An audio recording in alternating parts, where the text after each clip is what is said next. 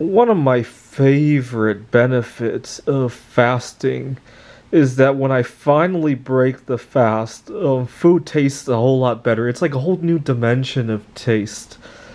So I'm gonna break my 30-hour fast with this tilapia fish, and I'm gonna do it on camera because I love how it makes food taste. The problem is that it takes 20 to 30 hours in order to do this again, right? Every time I fast in order to get this extreme taste, it feels like waiting in a very long line for a roller coaster and then finally riding it and then realizing you have to wait another 20 hours in that line again, right? With social distancing and all that, right?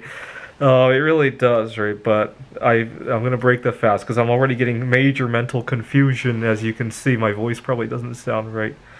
Anyway, wow.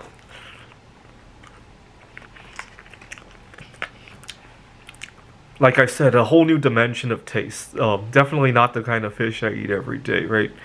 But unfortunately, again, the main problem is only once every 20 hours, right? Think of it as a very long line at the theme park, right?